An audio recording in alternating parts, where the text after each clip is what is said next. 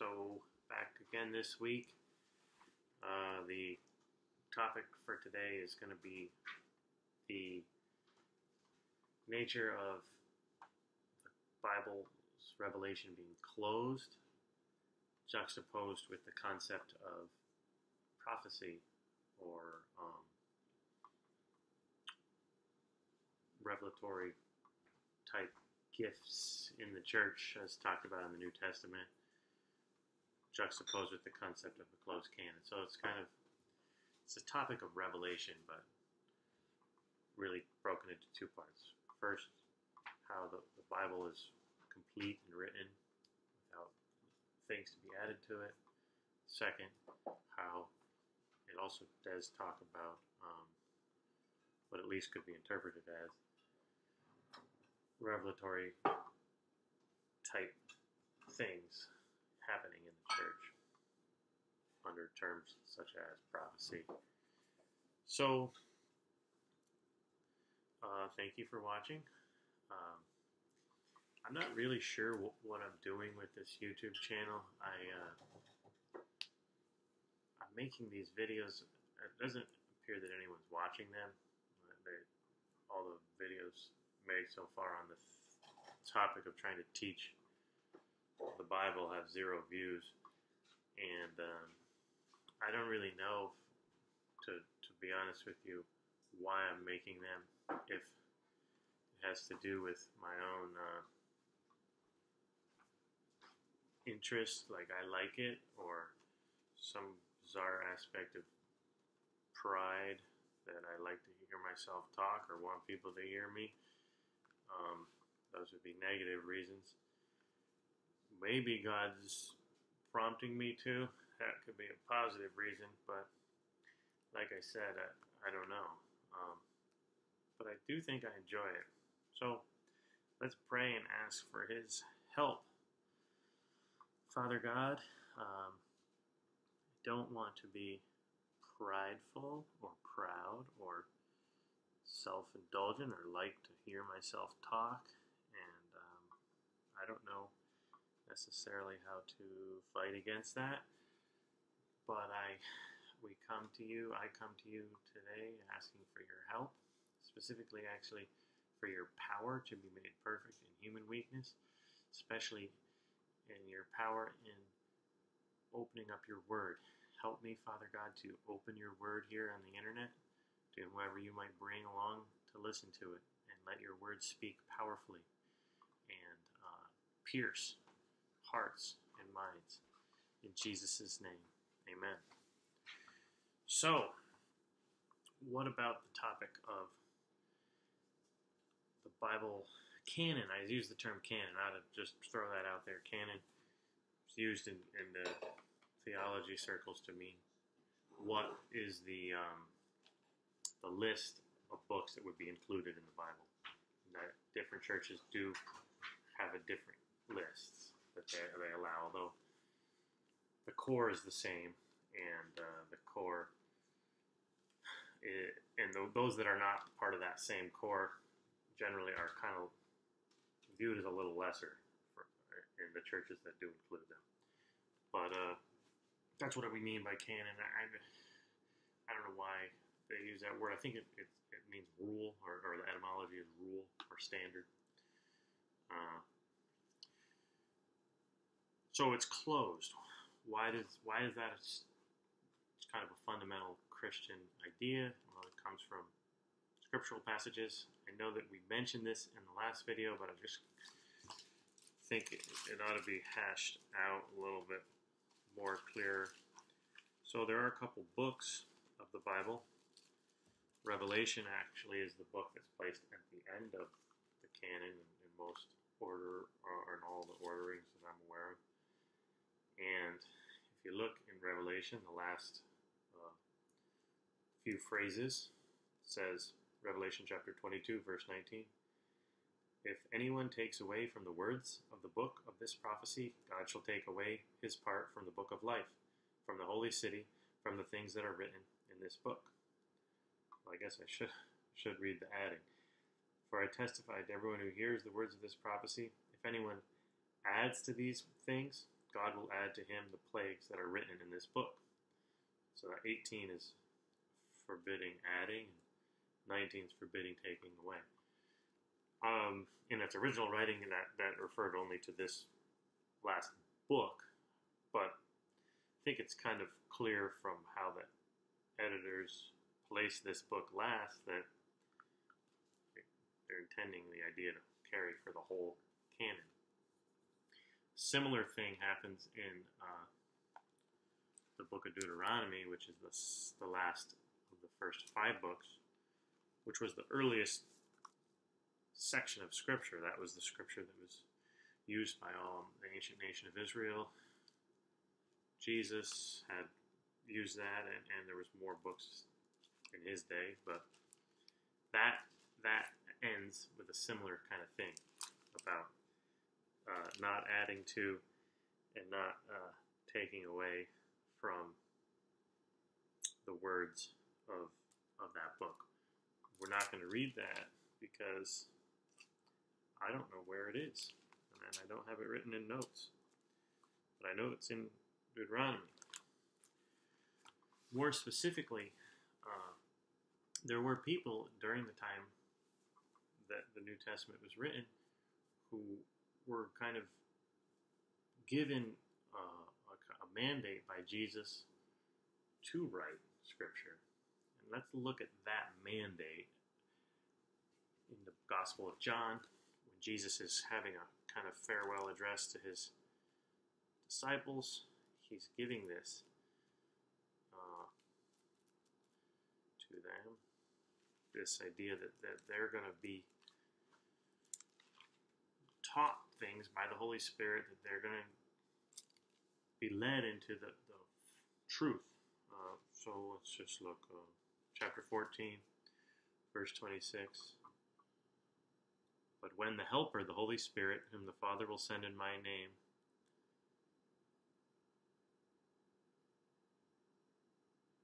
but the Helper, not when, but the Helper, the Holy Spirit, whom the Father will send in my name, he will teach you all things, and bring to your remembrance all things that I said to you.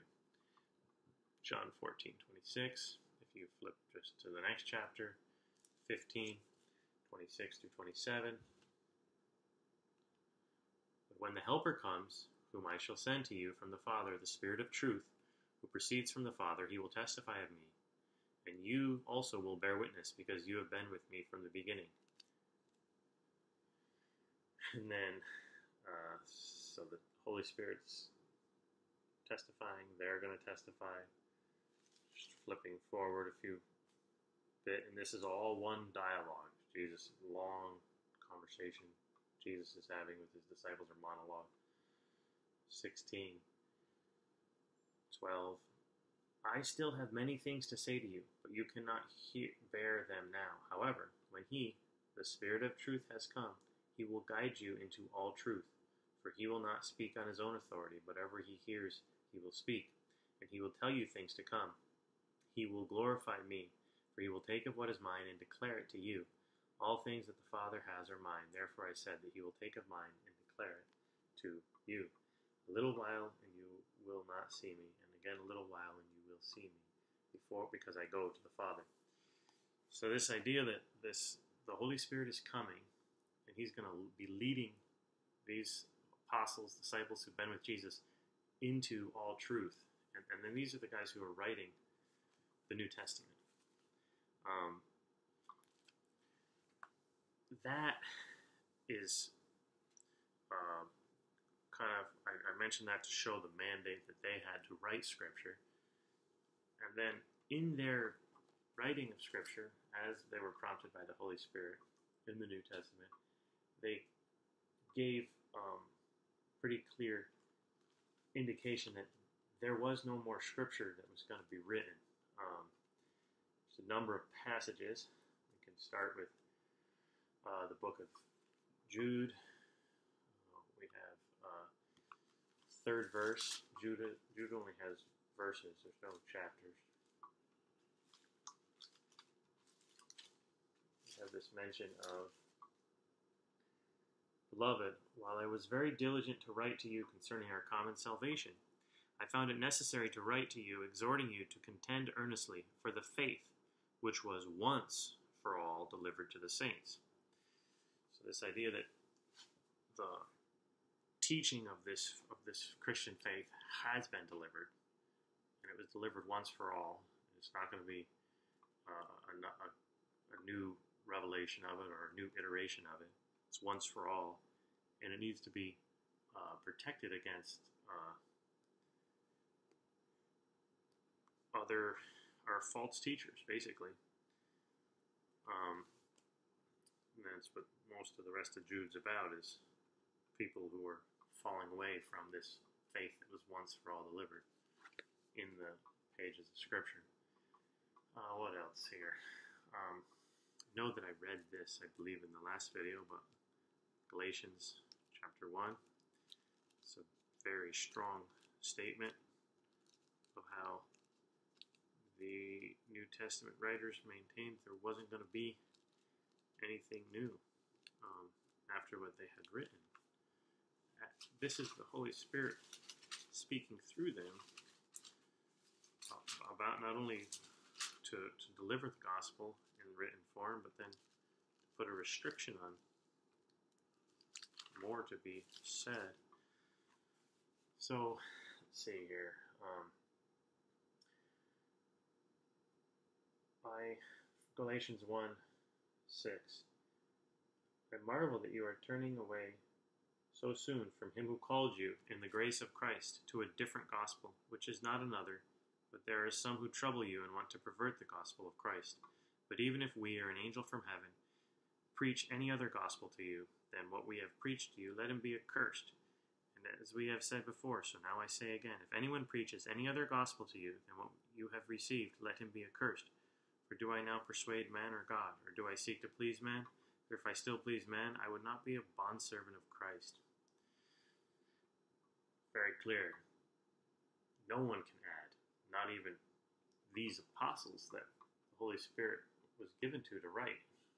Not even they can change what they have preached and declared through the power of the Holy Spirit.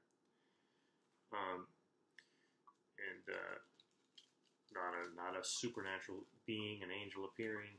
No one can change it. So another passage where Paul's writing to the Thessalonians, and he says that there's no means by which it could be changed. Not in writing, not by word of mouth. I don't think Galatians mentioned a written thing, a written document. So that's why we'll read Thessalonians, 1 Thessalonians 2.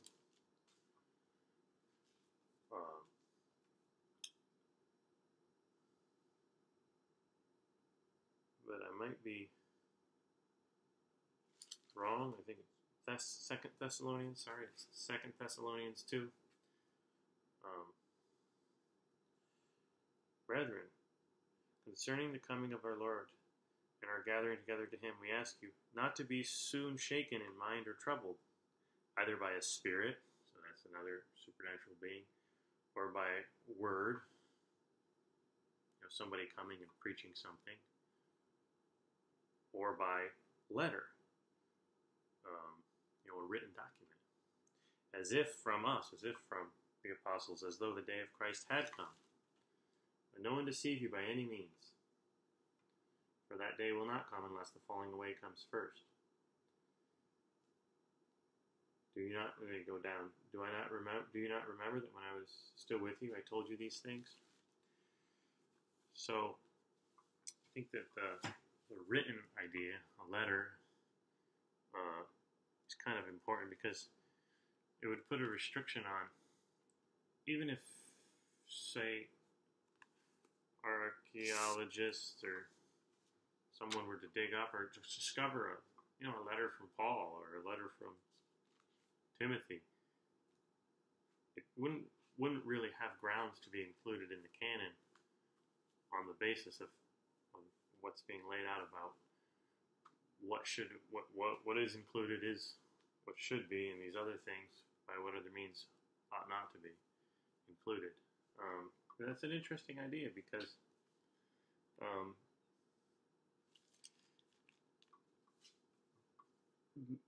there's been all kinds of challenges to this, and many faults from the Christian perspective. Religions have arisen. Um, Angels appearing to people, giving them new revelation. People have brought forth ancient gospels, the Gnostic gospels, for example, other documents, and said, hey, look, this ought to be included. But what I'm hoping to demonstrate here, and I believe it to be true, is that the New Testament itself is placing pretty strong restrictions on itself, saying none of these other things, written documents that were even written by us or claimed to be written by us, angels appearing, spirits revealing, none of these things are allowed to speak with authority. This is the authority. What else? Other passages. There's a few more. Let's look at 2 Corinthians 11. Kind of similar thing. Similar idea. For I am jealous for you with godly jealousy. This is verse 2. For I have betrothed you to one husband, that I may present you as a chaste virgin to Christ. But I fear, lest somehow, as the serpent deceived Eve by his craftiness, so your minds may be corrupted from the simplicity that is in Christ. For if he who comes preaches another Jesus, whom we have not preached, or if you receive a different spirit, which you have not received, or a different gospel, which you have not accepted, you may well put up with it. Again, no new teaching, no different teaching, no different spirit, no different Jesus is permitted by the text of the New Testament. That's 2 Corinthians 11. Oh, you got 1 Corinthians, similar idea when he's writing about Revelation 3. Therefore, I make known to you that no one speaking by the Spirit of God calls Jesus accursed, and no one can say that Jesus is Lord, except by the Holy Spirit. Oh, my notes popped away. Okay, they're back. All right. So, this idea that Jesus is the Holy Spirit. No, I'm not sure why that's there. I make known to you that no one speaking by the Spirit of God calls Jesus accursed. So it's a restriction on what the message can be. The message is only the message of the New Testament. What else do we have? May just be beating a dead horse at this point. 1 John 4. I want to make the point. I'm trying to make the point pretty strong because it's an important point. I'm trying to bring up any kind of scripture that I could think of that touches on the point. You may be thinking, why I'm just saying the same thing over and over again. I am. I've only made tried to make one statement here. The New Testament text restricts itself, or what is considered authoritative to itself. Doesn't allow things that contradict it or things that could be added to it by any means room to speak. Just it is the authority. That's the point here. So 1 John 4. Beloved, do not believe every spirit, but test the spirits, whether they are of God, because many false prophets have gone out into the world. By this you know the Spirit of God. Every spirit that confesses Jesus has come in the flesh is of God. Every spirit that does not confess that Jesus has come in the flesh is not of God. And this is the spirit of the Antichrist, which you have heard is coming in the world, and now already is in the world. So, I think we'll stop there. It's the idea that there's no other spirit or word or letter that's allowed to be authoritative. Only the gospel that's written in the New Testament is true. Only the Jesus portrayed in the New Testament is true. And any aberrations are not permitted by the New Testament itself. So, I think that is enough of that. But what do we do with how the New Testament would talk about prophecy? Because prophecy is bringing forth the Word of God. In the traditional sense, the prophet, certainly in Hebrew, the prophet is basically a spokesperson for someone else.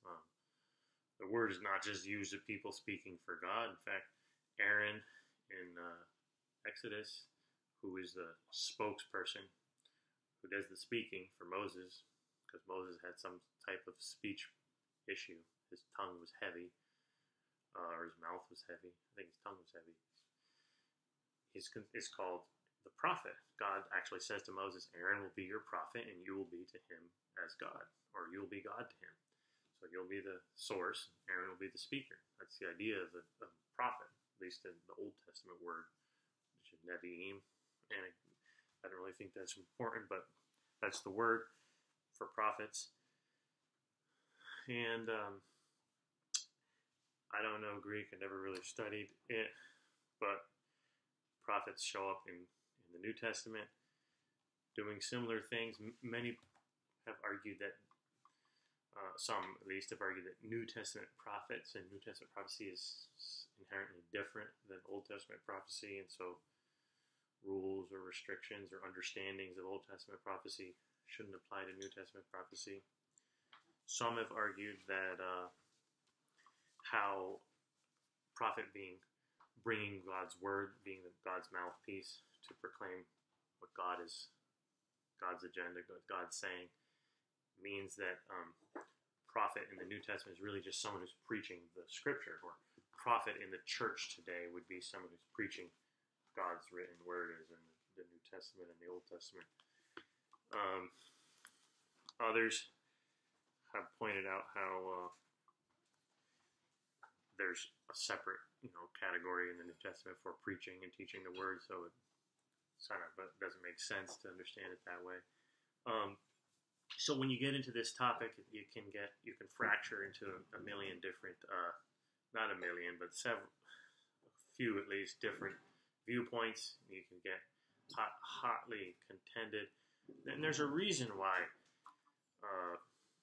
That's kind of a hotly contended thing, and it's because there's a lot of warning about false prophecy or false prophets in the New Testament. The New Testament has a lot to say, but it gives warnings.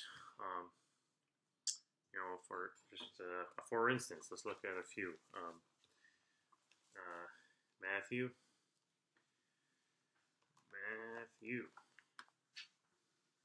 24.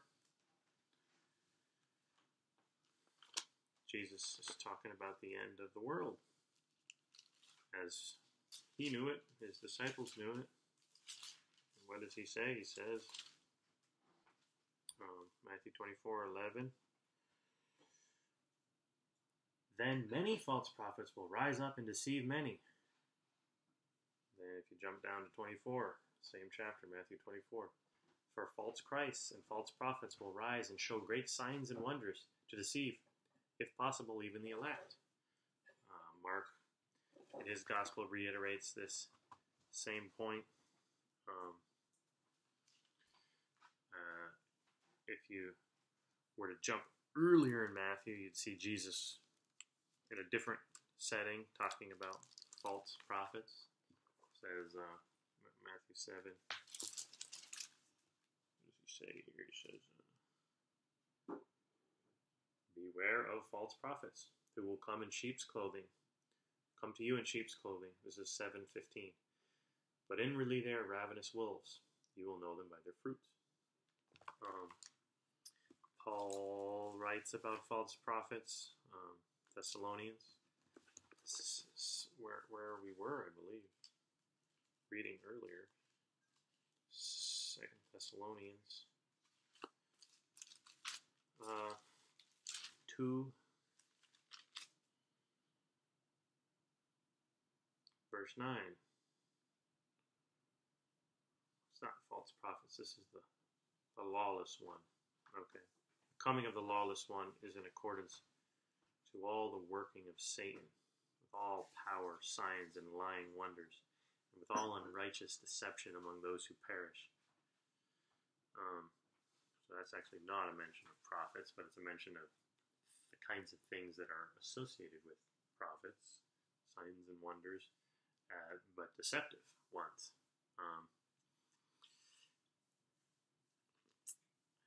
Might not be helpful to look at every reference to a false prophet, but we could just name a few. There's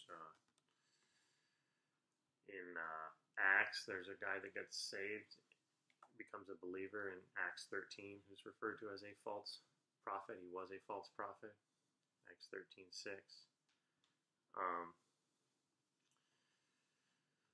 2 Corinthians 11 is all about some kind of an argument about, and 12, is Paul a legitimate prophet?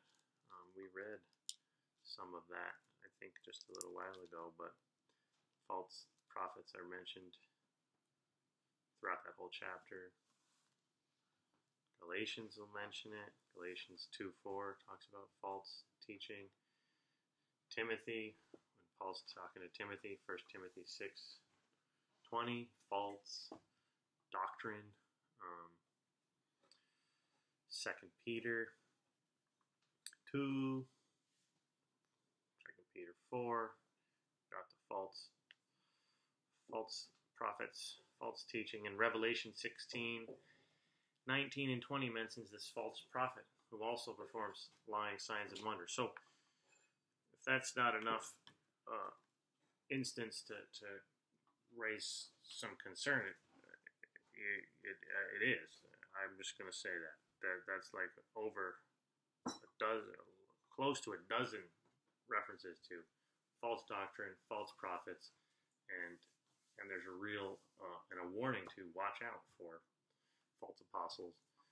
So there's a legitimate concern for the church to how to handle and interact with prophecy. And some churches in their interpretive tradition have gone the route of Canon is closed, and now we just have the Word of God, the Bible, and there's nothing else. No angels speaking, no spirits, no prophets coming and delivering words and messages. And others have tried to walk a little bit more precarious route in their interpretive tradition, a little bit of a harder thing, and that is to allow for prophecy and prophets and an attempt to regulate them and the prophetic operation by Scripture, how Scripture might put restrictions on it. That's pretty much the camp I would fall in. I think, at least at this point, I think there's enough evidence, enough teaching in Scripture about the prophecy and and prophets to cause me to think, well, we have to take this seriously. We got to deal with them, interact with them. Why don't I show you why, the passages that would cause me to show me that there are we're going to have to look at or interact with the prophetic in the modern church. This is passages in the New Testament that hint at that, at least. So you have spiritual gift lists, or lists of gifts that God has given to the church. We have Corinthians. We have Romans 12. We have 1 Corinthians 12 and also in 1 Corinthians 14. Not every list mentions prophets. I believe, if we were to look very closely, that Romans doesn't. But I don't know for sure. So let me just turn to Romans 12. Right. So Romans doesn't really mention that. So that's not a passage to consider. But Corinthians 12 and 14 do. You have a list at the beginning of Corinthians 12 where he talks about how God is gifting different people, or he's at work in his church, and different people are being used in different ways. And he says, to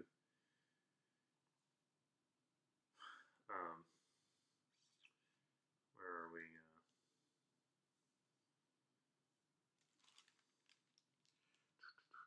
Therefore, I make known to you, I'm in 12:3, that no one speaking by the Spirit of God calls Jesus accursed, and no one can say that Jesus is Lord except by the Holy Spirit. There are differences of gifts, or diversities of gifts of the same Spirit, diversities of ministries, but the same Lord, diversities of activities, but the same God who works all in all. That the manifestation of the Spirit is given to each one for the profit of all. And for to one is given the word of wisdom through the Spirit, to another the word of knowledge through the same Spirit, to another faith by the same Spirit, to another gifts of healing by the same Spirit, to another working of miracles, to another prophecy, to another discerning of spirits, to another different kinds of idols, to another interpretation of tongues. So you see prophecies listed there. Furthermore, as you go down the chapter, at the end of this chapter, there seems to be like another list of, maybe they're not gifts, but they're types of things that God has in his churches. 28, God has appointed these in the church: first apostles, second prophets, third teachers, after that miracles, then gifts of healings, helps, administrations, variety of tongues. Are all apostles? Are all prophets? Are all teachers? Are all workers of miracles? Do all have gifts of healings? Do all speak with tongues? Do all interpret? But earnestly desire the best gifts, and yet I will show you a more excellent way. Then you drop down to 14, and you see a whole thing about how prophecy is a preferred thing, that Paul would rather they were prophesying than speaking in tongues. And there's a lot to be said about how he understands they ought to be in their service, the Corinthians, when they're meeting together as the church of God, to be speaking in tongues and prophesying, and how they're not doing it well or right, or certainly not how the Holy Spirit wants, as Paul is speaking, writing to them, correcting them through the empowerment of the Holy Spirit. He's telling them they need to do it differently. So there's regulation given in 14 how prophecy would happen. Another passage here is at the end of. I'm a little scattered with my notes, but it shouldn't really be a surprise to anyone who's watched a previous video of me. I don't really prepare a whole lot, which is a flaw of my own. I mean, I do prepare notes, but I don't have a script. I'm reading what I'm saying. I just have all these scriptures written down. But the passage I want to pull out is 2 Thessalonians 5, the very end, where you have this instruction to not despise prophecy.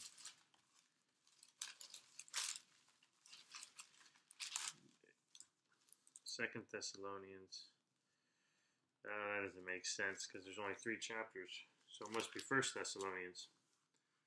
1 Thessalonians 5:19. Do not quench the spirit. 20. Do not despise prophecies. 21. Test all things. Hold fast what is good. Abstain from what is evil. So that's some passages where he's telling them don't despise prophecy.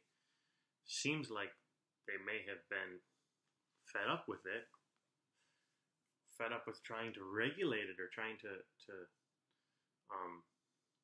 operate with it in a way that didn't go against Scripture, because it is, you can't, it doesn't take a lot of imagination to see how an operation of a gift or a kind of role of prophet in the church will kind of has the potential very easily to loggerheads with the concept or the doctrine of the Scripture being closed. Nothing can be added to it, and you could see the approach that I think is an approach that of many churches of the present era, where we're just going to kind of do away with prophecy, and this, I think, is what Paul's talking about in 2 Thessalonians. Do not despise prophecies. I think we may have, as part of the Church of Jesus Christ, we may have despised prophecies by kind of closing down opportunity for God to operate in that way in His church, because it's hard to regulate. Now, I want to be faithful to the idea that these gifts may have ceased, and at some point they stopped operating. They were operating in the New Testament era. That's why there's the instruction given to not despise them. That's why there's the instruction given how to use them, how they could be regulated in the church service. But I think it's pretty important to know, at least, that there is evidence, and you can build a case biblically that they have ceased to operate. They did cease, or they will cease even, and that's why maybe we don't see them now, but they were there in the time of the New Testament. So maybe two passages to look at so you can see how that idea is rooted biblically. It doesn't just come out of thin air. 1 Corinthians 13, where Paul's Saul in the middle of this passage on how the Holy Spirit's operating. People in churches are being used by God to minister to one another, and trying to make the point, Paul is in this section, that none of this is any good without love. You have to love each other in order to appropriately be able to minister to one another.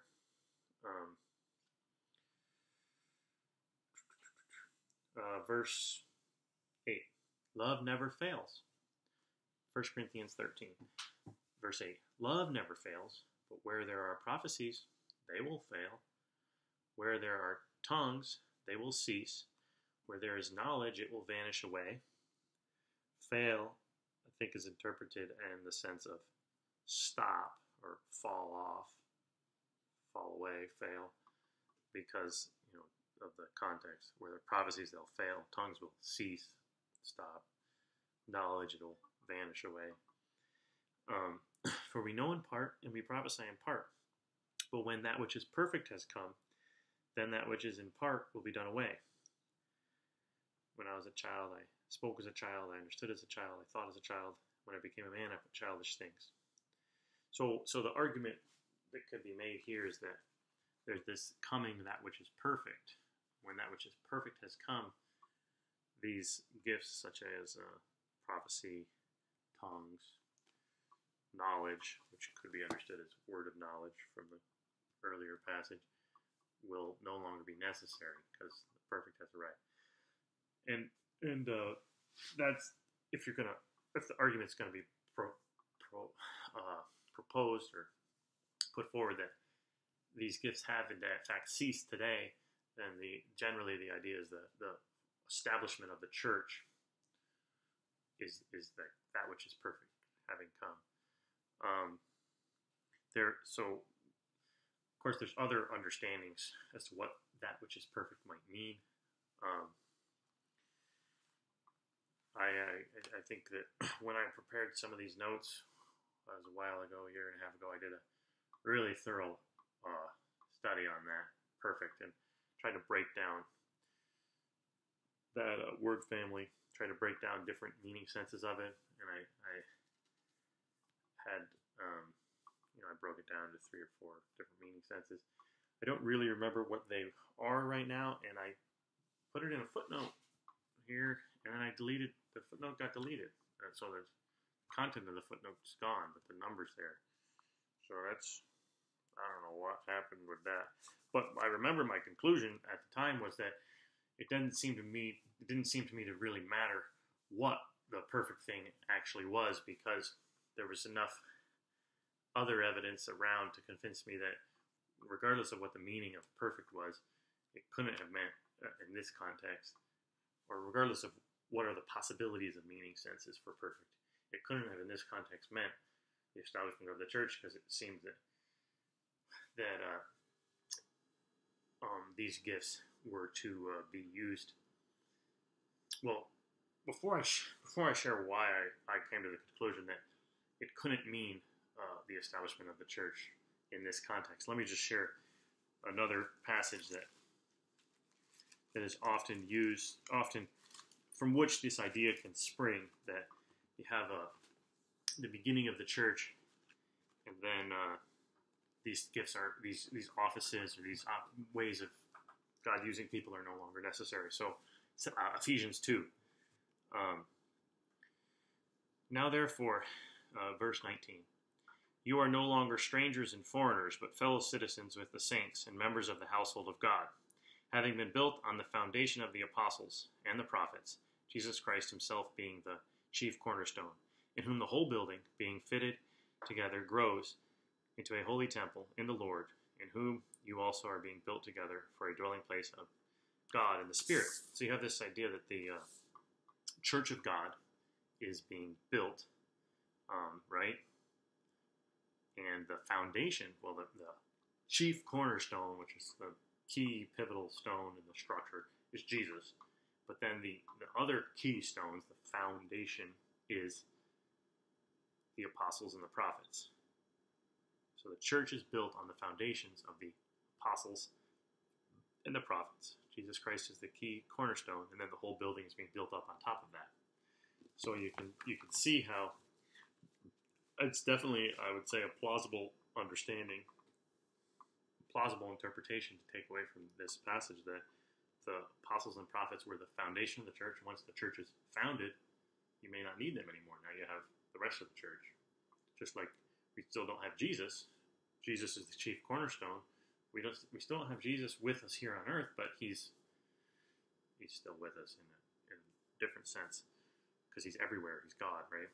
But so we like Jesus is not walking the earth like he did at the beginning. The apostles and prophets may not be around like they were at the beginning. That's a very plausible interpretation, and I think understanding the Corinthians passage as that which is perfect, perhaps being the establishment of the church, is a little bit less plausible, only because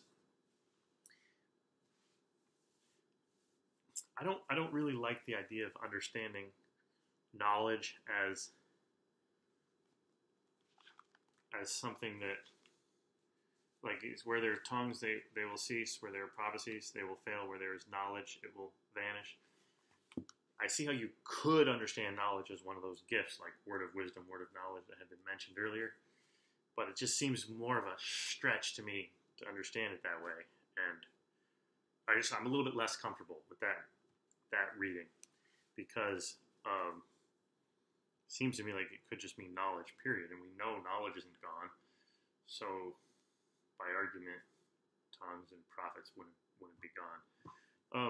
But so why did I come to this conclusion that it was kind of irrelevant what perfect meant there, and why would I come to the conclusion that what I think is a plausible interpretation of Ephesians 2 there, what I just read, might not be the best. And that was the purpose that I saw given in the New Testament for things like prophecy or any of the spiritual gifts or these offices of the church, apostle, prophet, teacher. And that was their functional purpose. So let me find that part here. Where was that?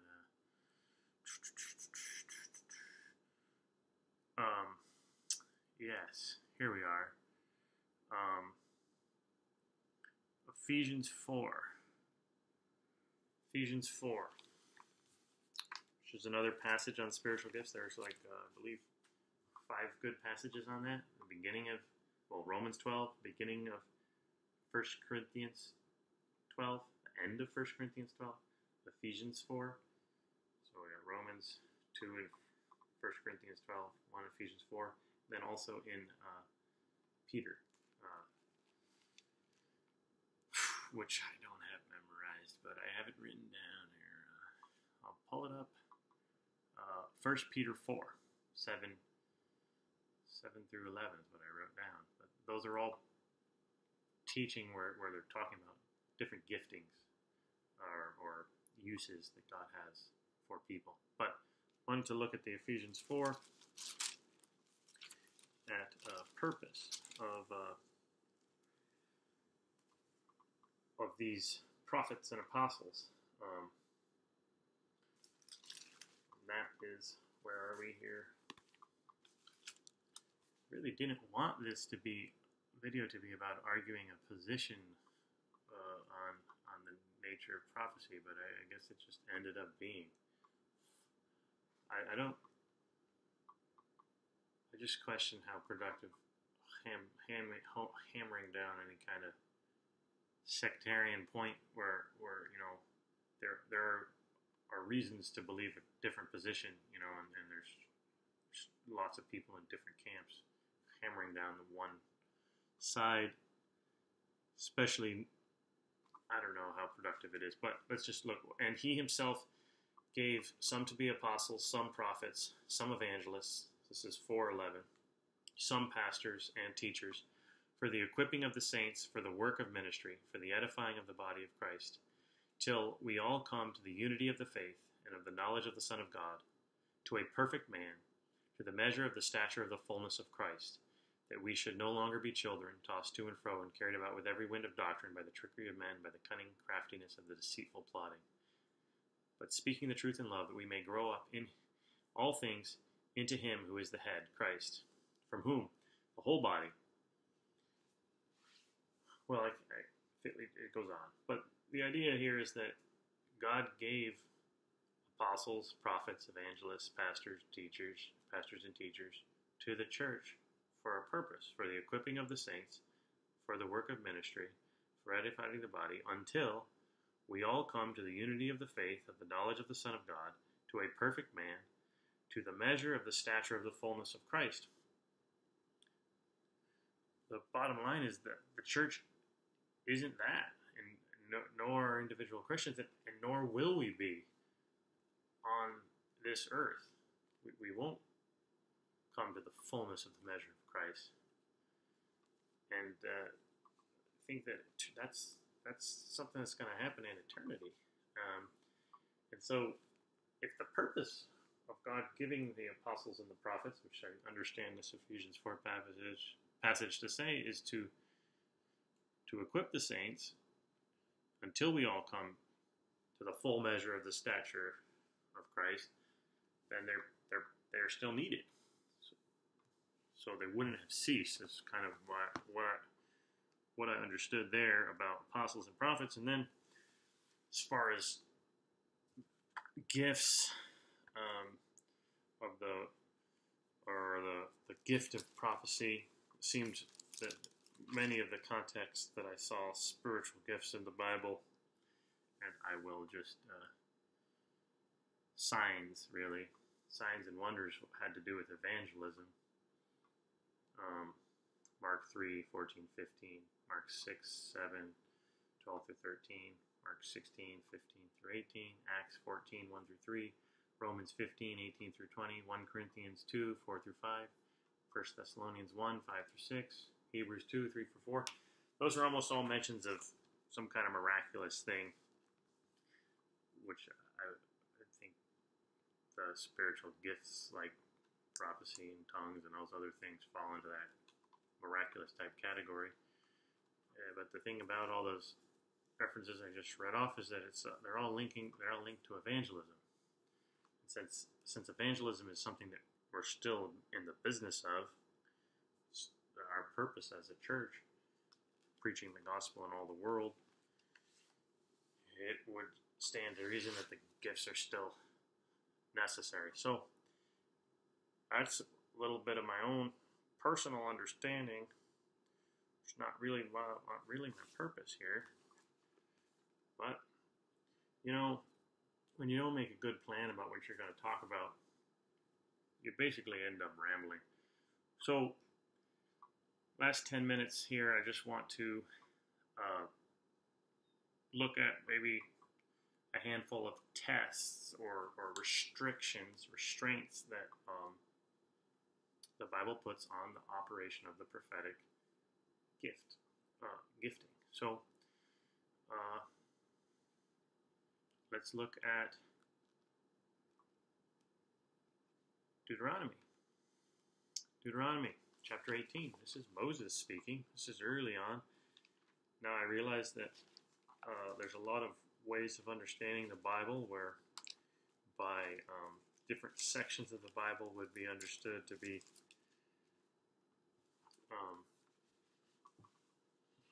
no longer applying and things like that. I don't really adhere to those kind of positions, so that's why I'm reading to you from Deuteronomy.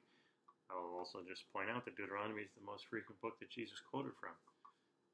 So Deuteronomy 18, 21 through 22. And if you say in your heart, how shall we know the word which the Lord has not spoken? When a prophet speaks in the name of the Lord, if the thing does not happen or come to pass, that is the thing which the Lord has not spoken. That prophet has spoken it presumptuously. You shall not be afraid of him.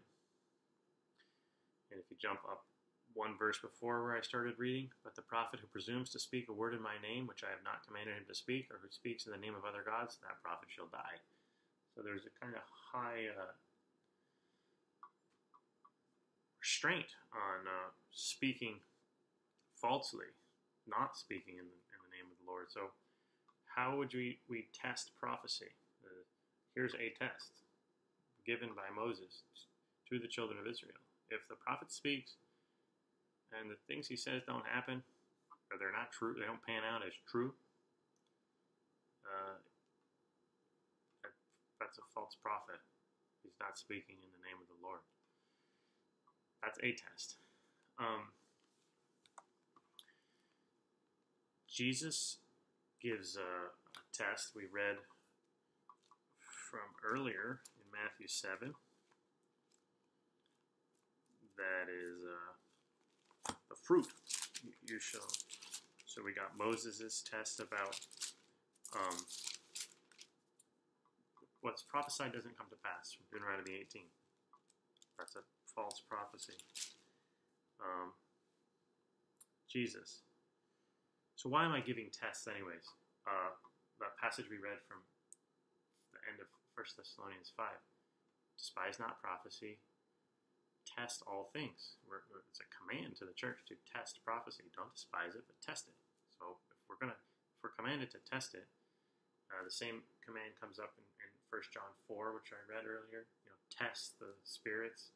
We're commanded to 1 John 4, 1 through 3. We were reading when we were talking about the closed canon. Test the spirits that come.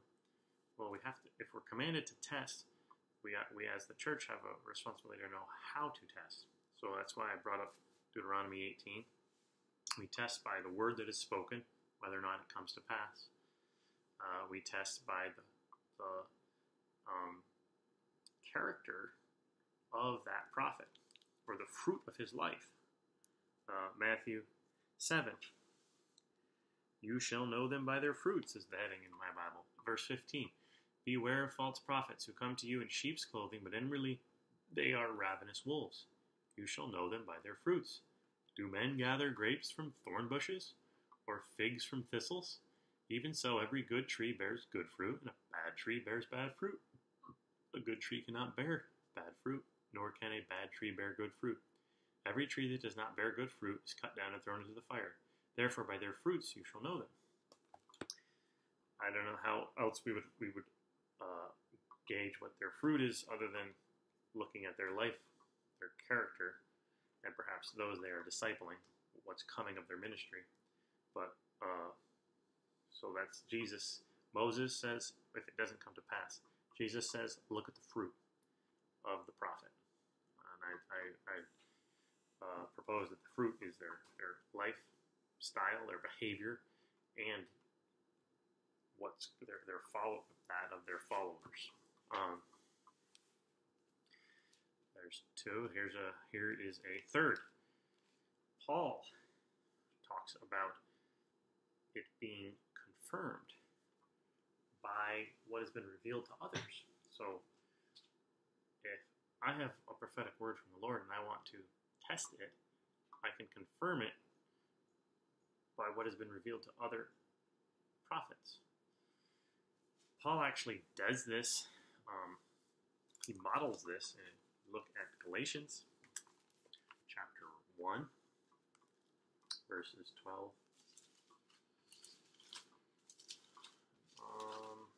Verse 12 at least.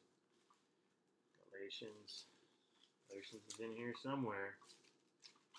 Okay, Galatians 1, 12. So he's talking about the gospel that he had received by revelation of Jesus Christ. He says, "For I neither received it," that's the gospel, "from man, nor was I taught it, but it came through the revelation of Jesus Christ." And then he models how he got this revelation, but then he actually goes and he tests it. Jumping forward to the next chapter, to the second verse, chapter 2, verse 2. "And I went up." He's talking, went up means he's going to Jerusalem. It's an idiom that means going to Jerusalem. So when you know that that's what it means, because Jerusalem's one of the highest points in the area. So you have to go up to get there. "I went up by revelation and communicated to them that gospel which I preached among the Gentiles, but privately to those who were of reputation, lest by any means I might run or had run in vain." He's talking about the other apostles.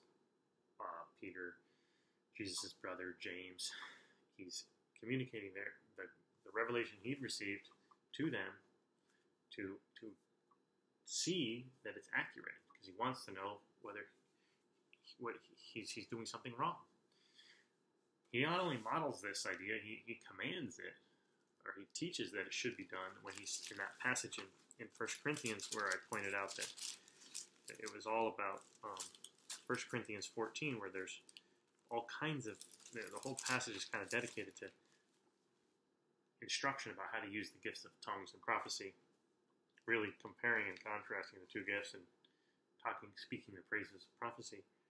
If you look at verse 29 of chapter 14 of 1 Corinthians, it says, "Let 2 or 3 prophets speak." This is at a time in a church service. "And let the others judge." So the others, prophets, are judging what the one prophet's speaking. He's commanding prophets to judge, or to test what the other prophets, test it against what's been revealed to other prophets. So we got Moses, does it come true? Jesus, what about their fruit? Paul, what do the other prophets say about what this prophet says? These are 3 tests, and there's more. There is the command to look at prophecy against Scripture, or against the orthodox doctrines of the faith, against what we know to be true. How does this relate to the canon, as it were? So Moses taught about this. If you go back to Numbers, you'll see Moses speaking on this topic. Numbers 13. Just take a quick look, take a gander at it. chapter 4. If there arises among you a prophet or a dreamer of dreams, and he gives you a sign or a wonder, these are the kind of things that are associated with prophets, signs and wonders, and that sign or wonder comes to pass, of which he spoke to you, saying, Let us go after other gods, which you have not known, and let us serve them. So what's happening? He's performing signs and wonders, the very kind of thing that good prophets of the Lord do. But accompanied with his signs and wonders, he's preaching unorthodox things. He's telling them to do the exact opposite of what the law, the Torah, the rest of Deuteronomy says to do, and that is worship the Lord your God and him only, one God. He's saying go worship other gods, not the Lord. So this is this idea of orthodoxy. The passage that I read from Galatians, where the revelation is contrary to the gospel that they've already received. It's another example of this. If you have if the revelation from the prophet speaks contrary to the canon of Scripture, you reject the prophet and you receive the canon of Scripture. Believers are commended for this kind of thing. You have Acts 17, for example. You have the church in I think they're in the Berean Christians, where they listen to what Paul says, but then they check what he's saying. These Berean Christians were more fair-minded than those in Thessalonica, in that they received the word with all readiness, and they searched the Scriptures daily to find whether these things were so. So they're checking Paul's preaching against the Torah, and they found validity of everything Paul is saying in his New Testament message in the Old Testament. This is same thing when Paul is giving a farewell address to the Ephesian elders. He says, you're going to have to test people who claim that they're let's just read it. They're apostles or prophets. So Ephesians or Acts 20:28. Therefore, take heed to yourselves and to all the flock among which the Holy Spirit has made you overseers, to shepherd the church of God, which he purchased with his own blood. For I know this, that after my departure, savage wolves will come in among you, not sparing the flock. Also from among yourselves men will arise up, speaking perverse things, to draw away the disciples after themselves. Therefore watch and remember. For 3 years I did not cease to warn everyone, day and night, with tears.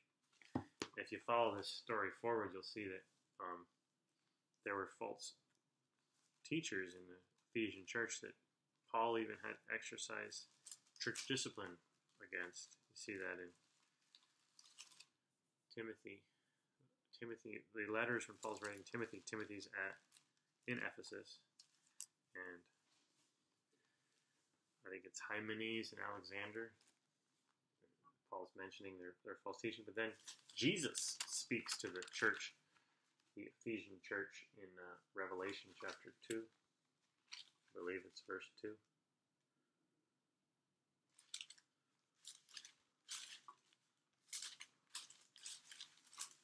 Not in the right spot. And he says, what does he say? I know your works and your patience, your labor, that you cannot stand, you cannot bear those who are evil, and you have tested those who say they are apostles and are not, and have found them liars. So I guess this isn't prophets, it's apostles. So that Ephesian example is apostles, not prophets, but similar to the passage about the Bereans and the passage in Deuteronomy. Also the one in John, where if the Spirit that I read, 1 John 4, 1-3. I'll just read it again.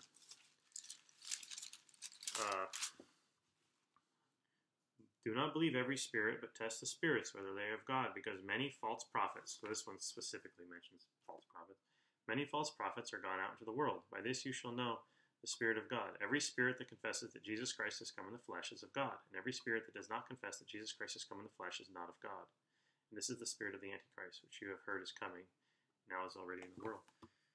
This is a litmus test for the validity of the prophet, is his orthodoxy to the doctrines of the New Testament, the deity of Christ, which is a doctrine that's teaching that's taught in the scriptures. So we're commanded to not despise prophecy, but instead to test all things, not just what prophets are uttering, but everything we're commanded to test. And how do we test prophecy? We have a test from Moses talking about in Deuteronomy 18, whether or not it comes true. We have a test that Jesus is talking about in Matthew 7 about the fruit, as in their character and their followers' character, and what's being produced in their followers or their disciples. We have testing it against what other prophets have been revealed, or having other prophets judge it, those who operate in the same type of gifting, and testing it by how well it conforms to the scriptures, the truths in the scriptures. So there's 4 tests for prophecy, and we are commanded to test it, and we're also commanded not to despise it. Now, I understand that this is you need to understand as a listener, if you're listening to this is one position on this. This is a position that would maintain that these types of gifts still have a place in the current modern day church. There are other positions which understand that those gifts have ceased to be a part of modern day church life, and those positions are not bizarrely crazy. They actually arise from scripture, much like this position that I tried to portray in this video arises from scripture. And there's just some nuances in how you understand a passage, or what you consider to be the thrust or the intent of the passage, or maybe what you consider to be most plausible from what the passage is teaching. And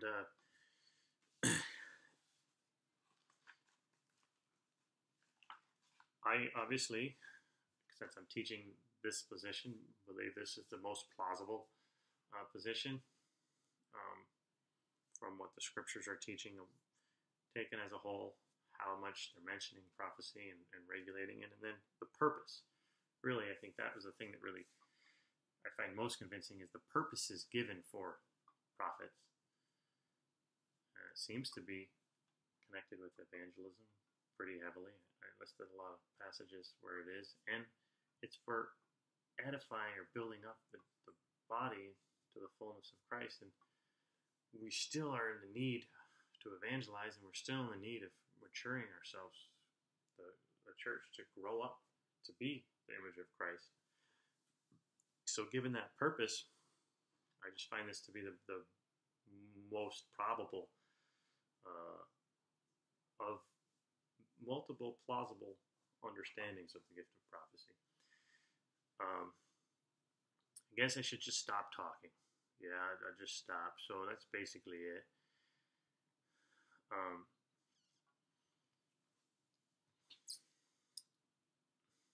Lots of teaching on how this stuff can be misused and how to appropriately use it.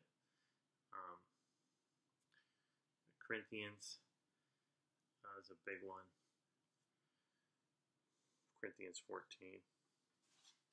Yeah, just gotta stop talking. Sometimes you just gotta shut the jaw. So thank you for listening. Let's just pray. Abba, Father, if anybody listens to this video and it is helpful to them, Lord God, I pray that as they're listening, your Spirit would speak to their heart, speak to their minds. You'd bring clarity of the truth of your word. You would convict and you would, your word would cut through, piercing the heart. And Lord God, that you would not let your word come back without accomplishing things in the hearts of people, in our hearts. So we love you, Lord. We thank you for who you are. In Jesus' name.